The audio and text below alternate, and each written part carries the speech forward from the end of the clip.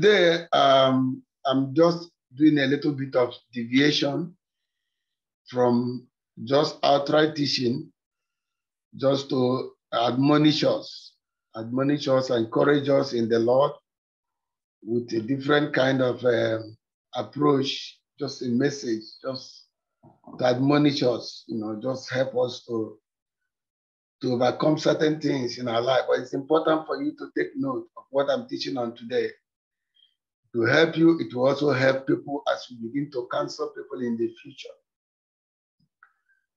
The Lord just impressed upon my heart to just do this teaching. I don't know who it is for. It's also for me. It helps me too. Praise God. So today, my topic today would be, how much does your past matter with God? How much does your past matter with God? That's the topic I'm teaching on today. And I take my reading from Revelations chapter 5, beginning from verse 1, and I'll stop at verse 5. Revelation chapter 5, verse 1 to 5. And he says, and I saw in the right hand of him that sat on the throne a book written within and on the backside, sealed with 7 seals. And I saw a strong angel proclaiming with a loud voice, who is worthy to open this book and to loose the seals thereof? And no man in heaven, nor in earth, neither under the earth, was able to open the book, neither to look thereon. And I wept much, because no man was found worthy to open and to read the book,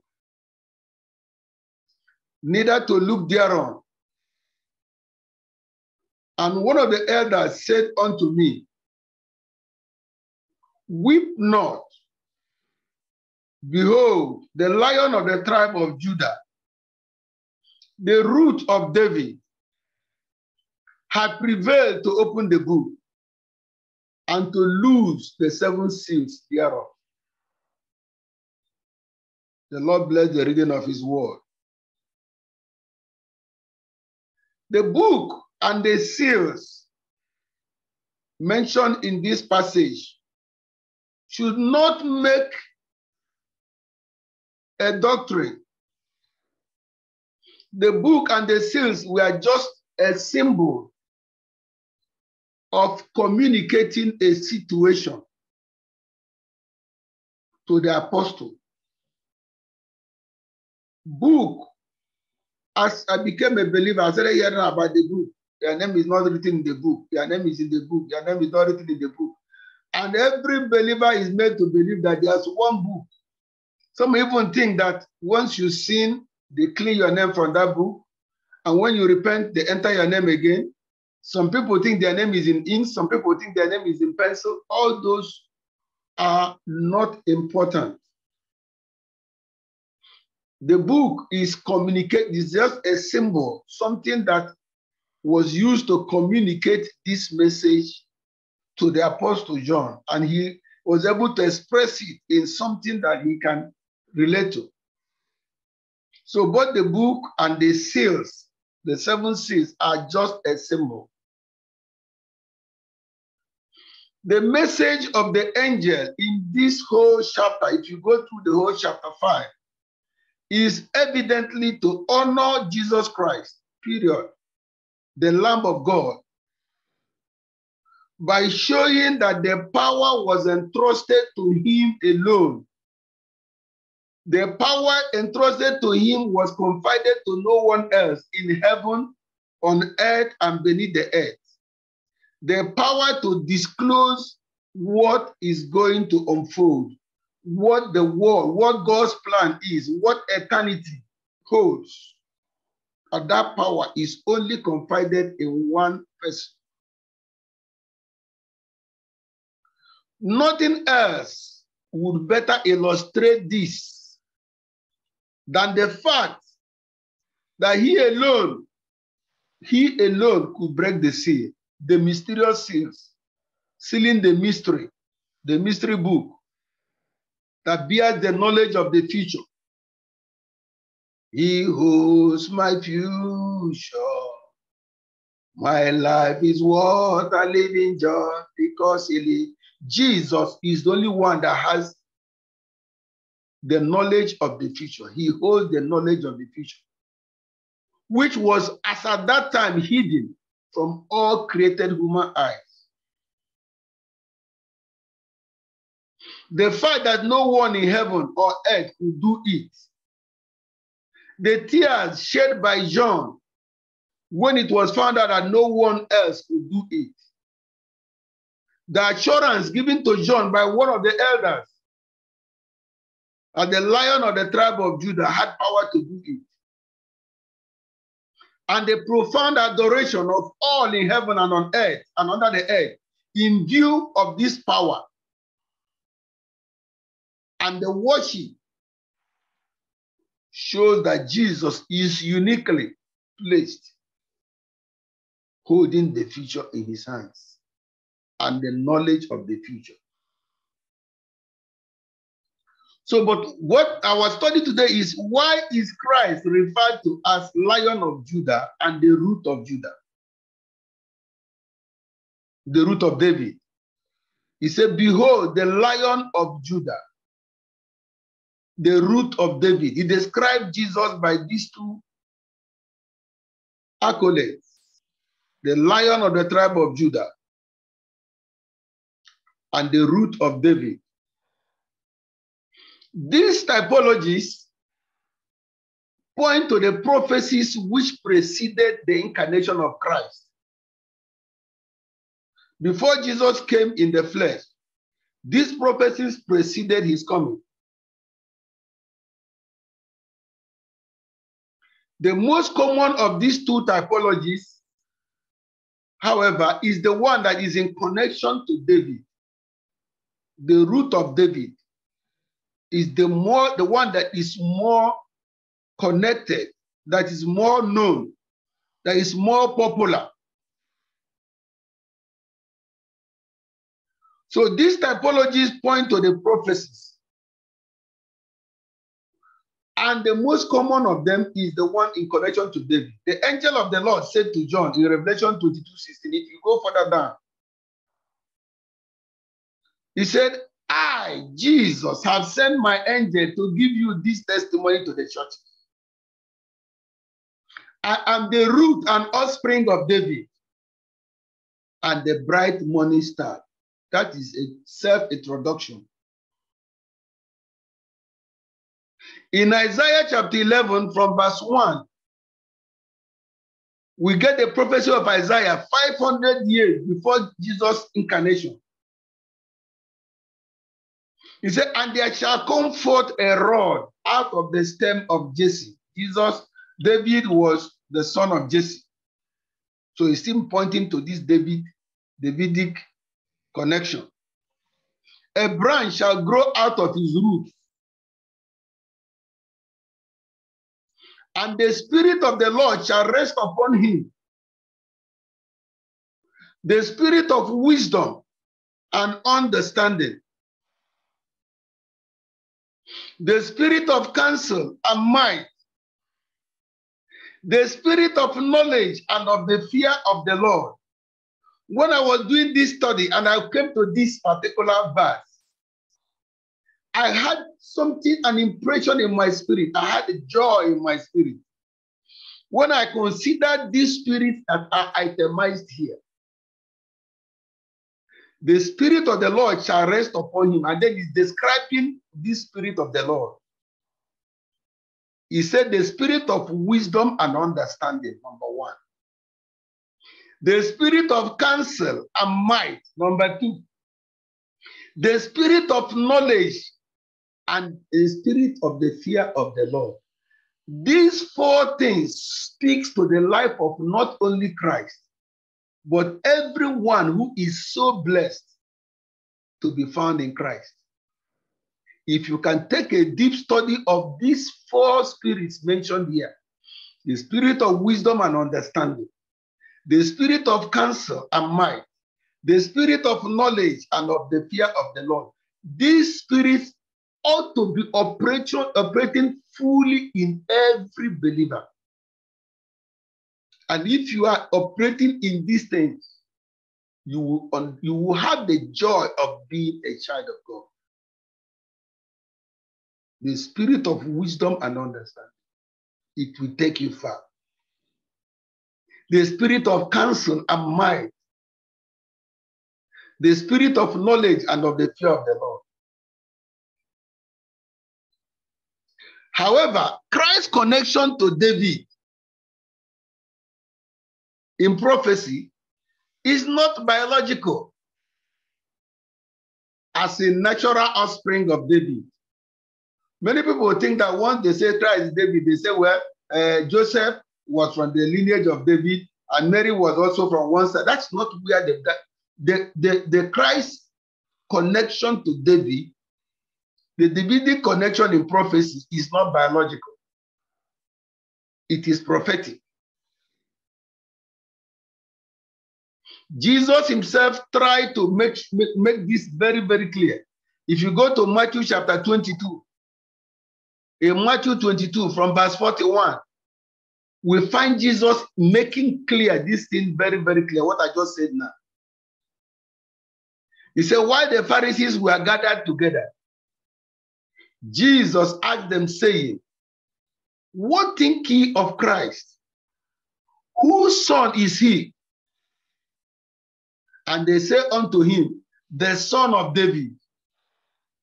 Jesus looked at them and laughed. He said unto them, how then does David in the spirit call him Lord, saying, the Lord said unto my Lord, sit thou at my right hand, till I make thy enemies thy footstool. If David then calls him Lord, how is he David's son? And no man was able to answer him a word. Neither did any man from that day ask him any more questions. He shut their mouth. He was trying to make it clear to them that when you hear the root of David, you are not looking at David's biological son. I'm not biologically connected to David. I am prophetically connected to him. So Christ's connection to David and God's promise of the Messiah coming from his lineage was common knowledge, was prophetic. But God prophesied unto David. You remember there was a blind man called Bartimaeus. Even a blind man knew that. He too addressed Christ as the son of David. So Christ's connection with David was common knowledge. In Luke chapter 18, verse 35, the Bible says, and it came to pass, as Jesus came nigh unto Jericho, a certain blind man sat by the wayside begging. And hearing the multitude pass by, he asked, what is this? What does this noise mean? And they told him that Jesus of Nazareth passed by. And he cried, saying, Jesus, thou son of David, have mercy on me. Blind man. So here is the connection between Christ, Jesus, and David. David was a warrior. He was a prophet. And he was king, royalty at the same time. Just like David, Christ is the deliverer. He's an everlasting high priest. And he's also the King of Kings. So the part of our opening text that is not perhaps well known in scriptures is the one, the connection to Judah, the Lion of Judah. The root of David is common, but the Lion of Judah is the part of it that we are not. He said, behold, the Lion of Judah and the root of David. So that part that is not well known is what we are going to be dwelling on tonight. Especially, what is the implication of linking Christ to Judah? Let us pray. Father, we thank you, Lord, for bringing us thus far. My God, release the unction to comprehend. Release the spirit of counsel and understanding. The spirit of wisdom to every hearer of my voice right now, and those that will hear this message, whichever medium, podcast, TV, internet, whichever medium, release counsel, release understanding and wisdom and light in the name of Jesus. Thank you, Holy Spirit. In Jesus' name, amen. Praise God. So the first mention of Judah in connection to Christ is in Matthew chapter 1. In the first mention of Judah, the genealogy of Christ. The Matthew chapter 1 from verse 1 to 3. He said, this is the book of the generation of Jesus Christ, the son of David, the son of Abraham. Abraham begat Isaac, and Isaac begat Jacob, and Jacob begat Judah and his brethren. And Judas, that's the man we are talking about, begat Phares and Zara of Tamar. And Phares begat Esron, and Esron begat Aram. So Judas, who is this Judah that we are talking about? Who is the lion? Why is Jesus called the Lion of the tribe of Judah? Who is Judah? Why is he important? Who is he? What are the implications of Christ being linked to Judah? And what is the implication of that to a New Testament believer? How does it affect us?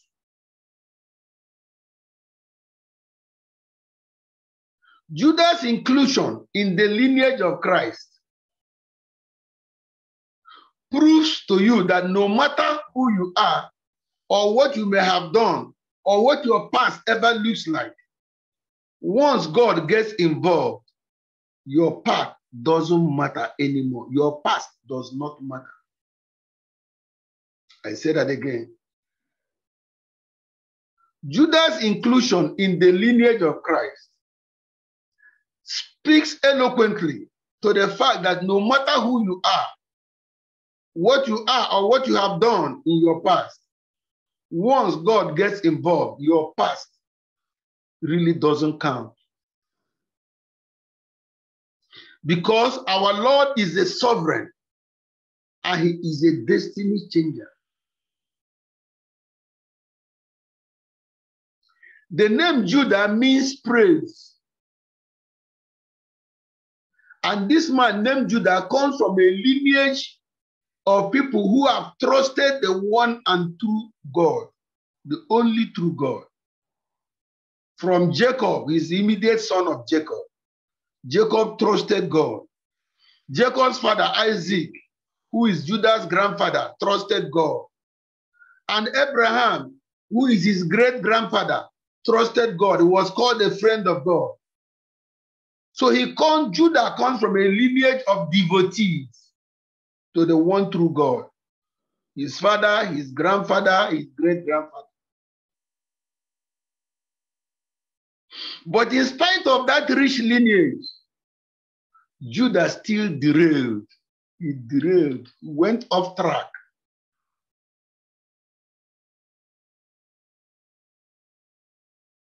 Judah was the first son of Jacob. It was he particularly who suggested to his brother that they should sell Joseph for 20 shekels of silver. He called them, said, don't waste your time with this man. Let's sell him to the slaves. Let's sell him as a slave to these people. He called the people who were passing. The Arabs says, we want to sell this man. Can you buy him? And they sold their brother Joseph to the Egyptians for 20 shekels of silver.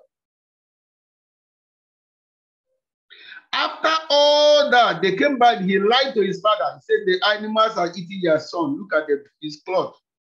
They brought the coat of many colors, stained with blood. And Jacob was weeping. So day in, day out, this lie was haunting Judah. Until one day he decided to bolt away from the family. He bolted away.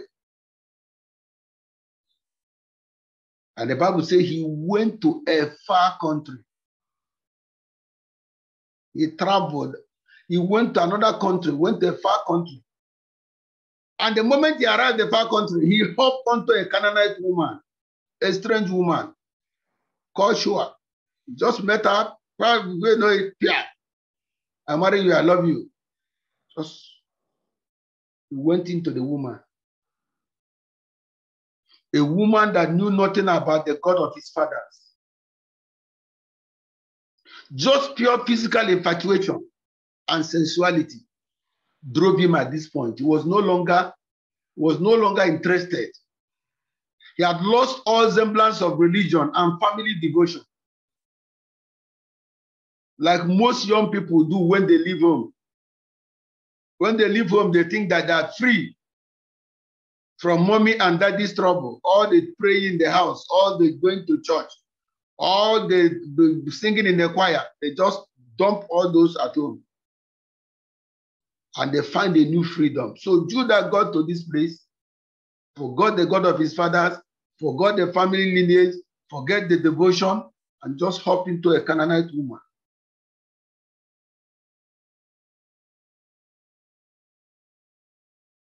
They take everything in them, put it in the back burner, embrace secular life and philosophy of life. So fast forward, I just want fast forward to Judah. Then Judah's son marries. He had a son, and that his son, God also did the same thing his father did. He got him a wife from the Canaanite, a lady called Tamar. And that one also, he didn't have a son. Before you knew it was a wicked man. The Bible described him as a wicked man, and he died. Then the second son hopped onto the same woman. Judah said, "It's okay, go into the woman, go into the woman, go marry her too." Just living careless life. And that one was also a wicked man. The Bible calls him a wicked man, and he died. And this woman was still alive and still young. Instead of releasing this woman to go, he said, "No, you will not go. You are going to go and wait in your father's house until my third child grows up and becomes matured enough." See wickedness. So this lady, according to the culture, many cultures in this world are against women. She went to her father's house, was waiting. And when this third son grew up, Judah said, "No, I'm not giving it to you because I don't want this one to die too. Two have died in your hand." And yet he will not release the woman to marry a man of her choice. So many traditions are holding women down, and men are supervising it. Even women themselves are supervising these wicked traditions that hold them down. Women are also where these things are being implemented.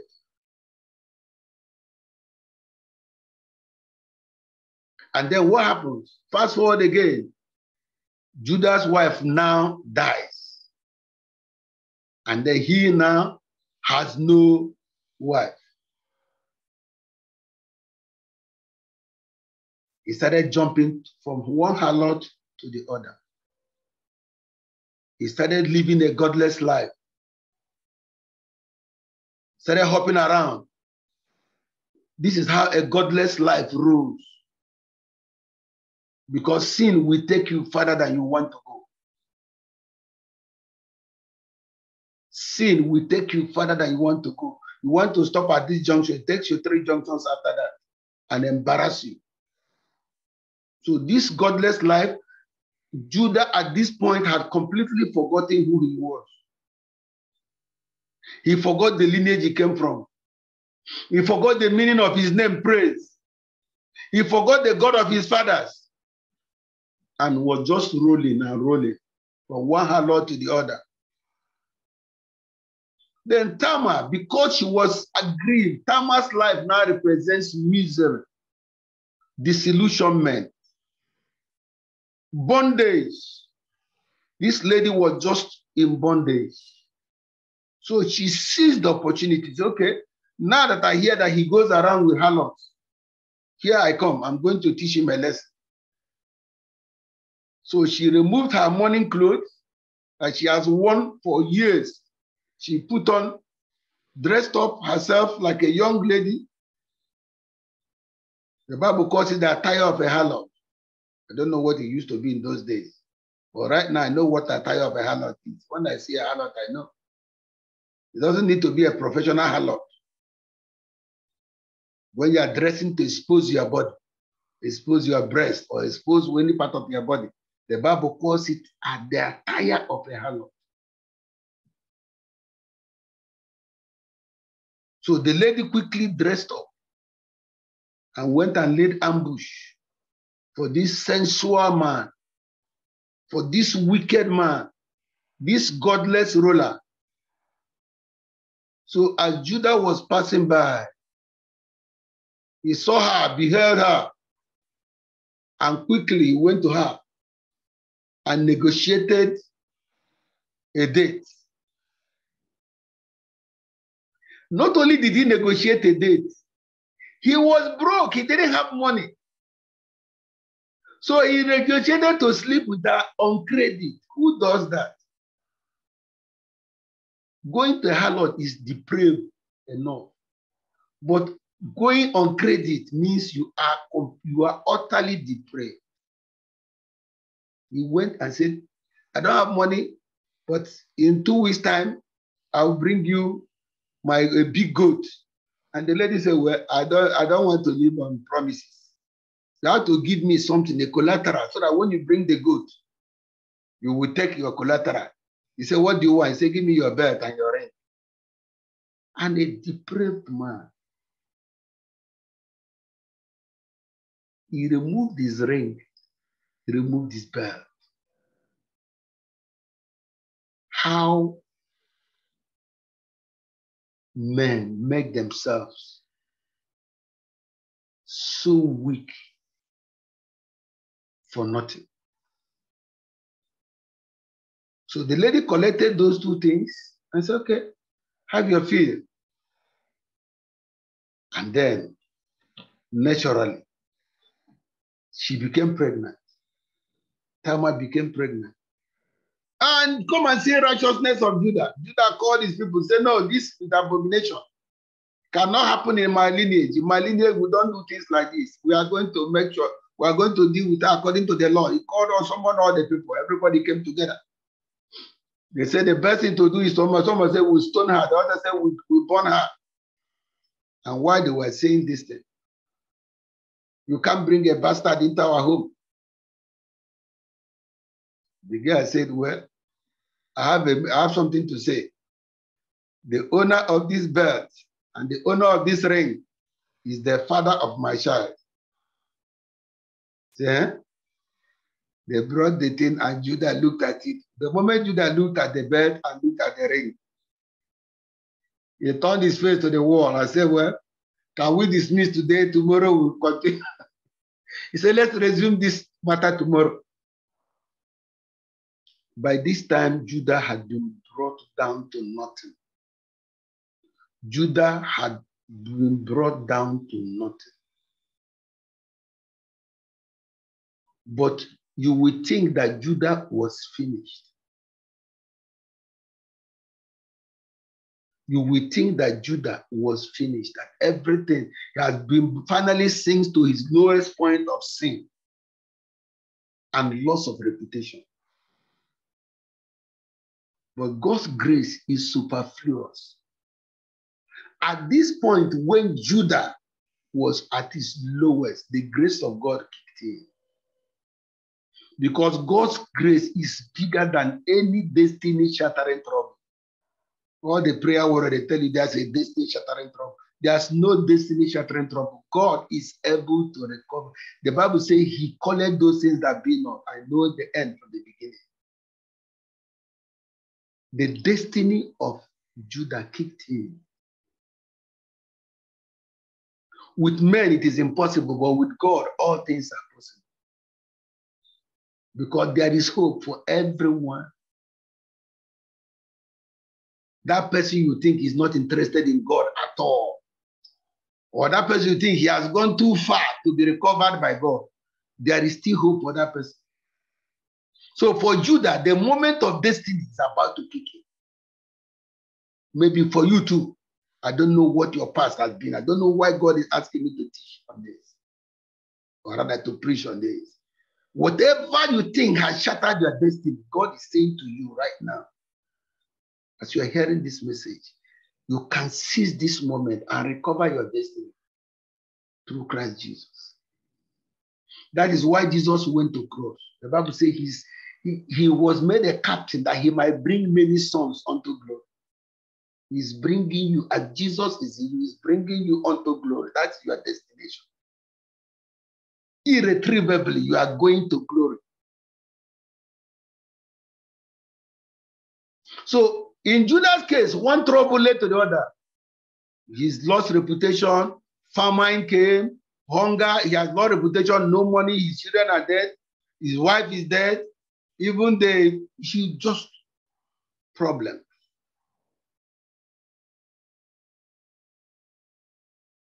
So at some point he had to go because Tamar had already delivered twins.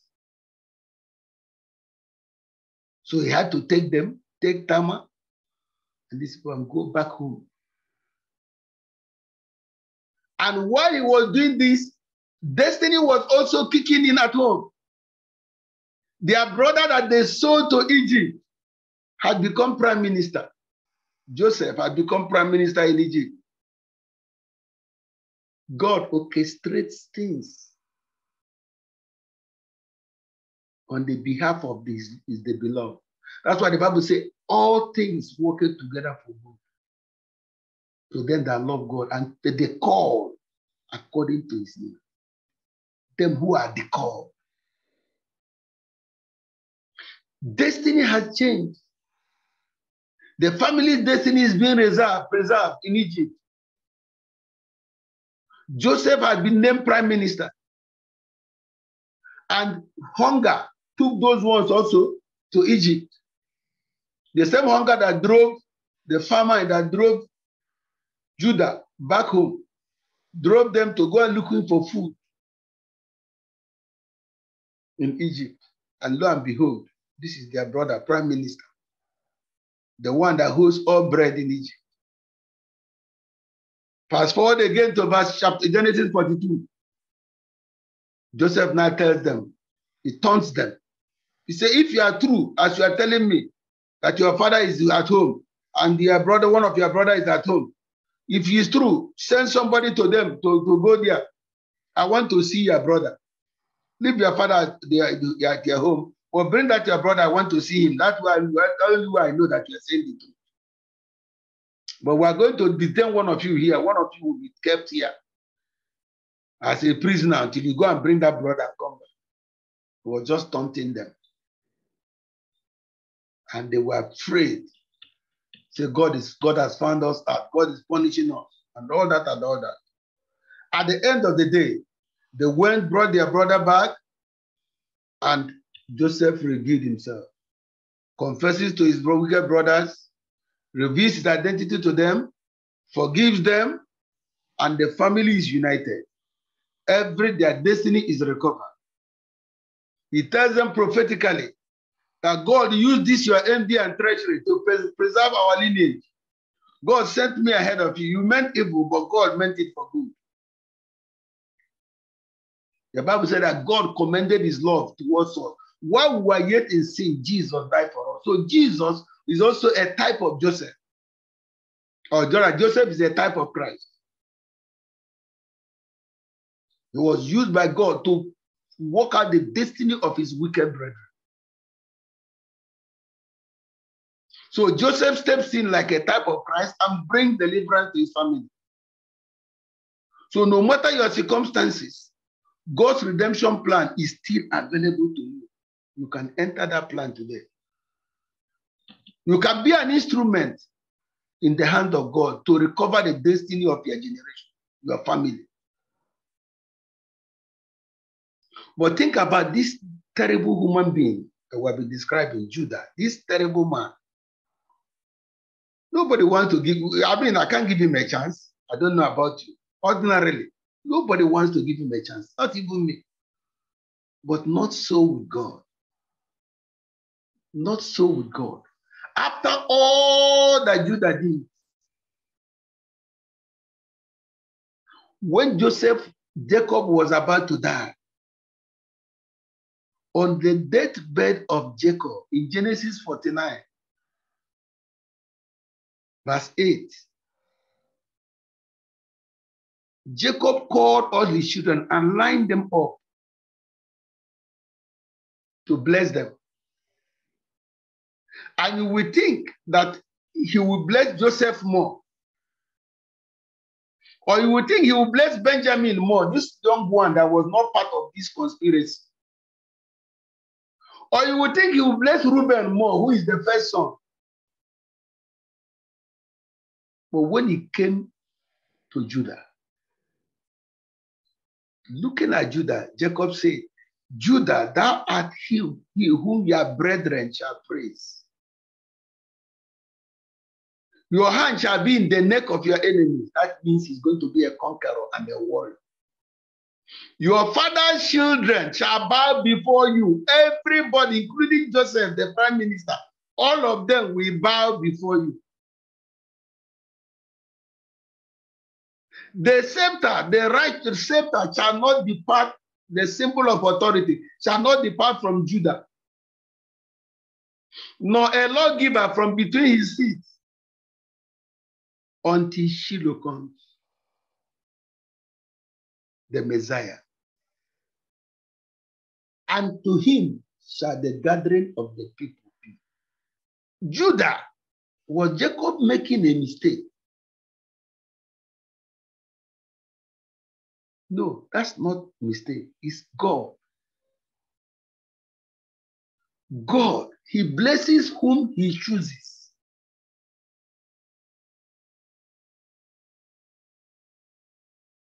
The Bible said the gift and calling of God is without repentance. That's why you should understand grace, called amazing grace. Judah reconnected to his destiny by prophecy. So next time you hear Jesus being described as the Lion of the tribe of Judah, I want you to remember that it's this same guy, this same scoundrel, this same rascal called Judah.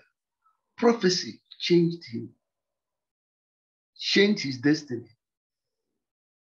God's grace can do anything. And if you have received it, do not limit yourself. Do not limit yourself. And how about Tamar?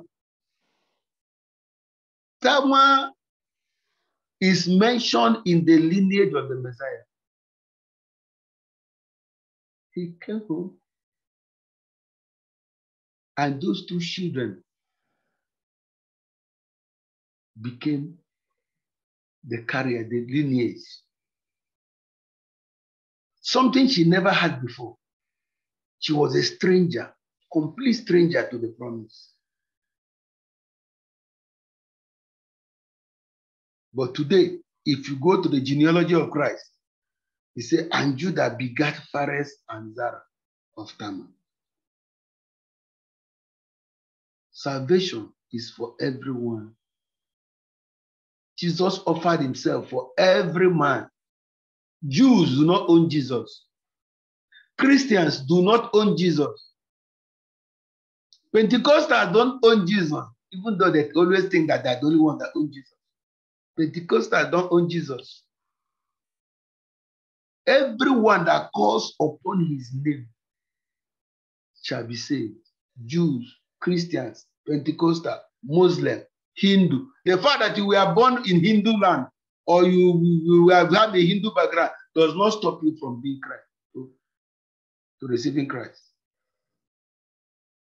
The fact that you were born by an atheist parent does not stop you from embracing Christ. It doesn't matter, Muslim, wherever you are. The Bible says God was in Christ reconciling the world unto himself. The world unto himself. You will think that a man like Judah or a woman like Tamar should not be mentioned. They should be excluded. They should be silent. That name should be silent when you are writing the genealogy of Christ. But not so with God. God is never ashamed of us. He's never ashamed of any man's past. There's nothing in your past limiting you from connecting to your inheritance in Christ. That's the essence of my message. There's nothing in your past, either by your parents or your grandparents or yourself, that you have done, that is limiting you from connecting to Christ, the inheritance that has been laid up by the death, burial, and resurrection of Christ. And Jesus is stretching out his arms with outstretched arms, saying, come, accept that you have been forgiven. Whatever is in your past, Jesus is not ashamed of you. The Bible says he is not ashamed to call us his brethren. He said, both he that sanctified and they that are sanctified have become one. Wherefore he is not ashamed to call us his brethren. Whatever it is, Jesus is not ashamed of you. I want you to say to yourself, Jesus is not ashamed of me. We're going to pray today that our prayer will be, Lord, in you I live. In you I have my being. Let your purposes fulfill in me, to me and through me. Let your purposes fulfill to me, fulfill in me and fulfill through me. We're going to be praying. We're going to be praying now. Just worship God. Say, Lord, let your purposes be fulfilled in me, through me, and in me. Thank you, Lord Jesus. Hallelujah. Thank you, Father.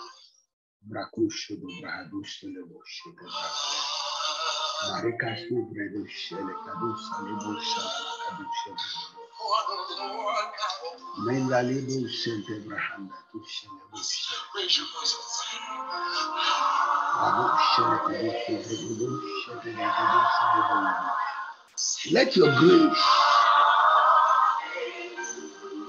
bring me to where you want me to be, Lord. I release myself from every limiting factors, from everything limiting me in my mind, everything limiting me in my past. I drop them at the foot of the cross right now, Lord. I'm available. Have your way, Holy Spirit. I'm available to go the way you have designed for me. The way of my destiny, Lord, I recover it today.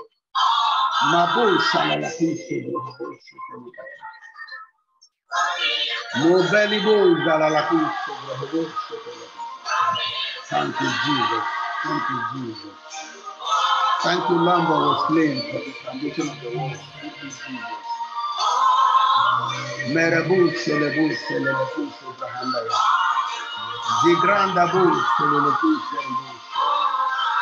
Yes, Lord Jesus. Thank you, Father. Hallelujah. Yes, Lord. What is the Lamb? Thank you, Jesus. Thank you, Jesus. Thank you, Jesus. Thank you, Jesus. Hallelujah. Thank you, Jesus. Thank you, Jesus. This broadcast is sponsored by Grace in Full Missionary Association, GIFMA in short, an international Bible missions group.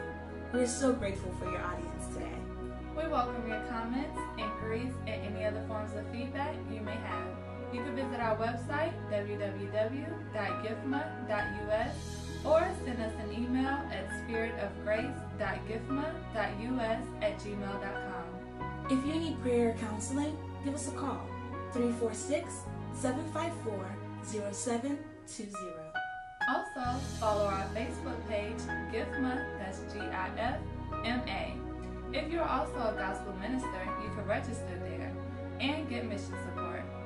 And if you've been blessed by this programming, send us an email with your name and address where you will receive free DVDs, books, and other materials to keep you growing in grace. Thank you. The Lord bless you. The Lord bless your bread and your water. The Lord cause his face to shine upon you and give you peace. In Jesus' mighty name.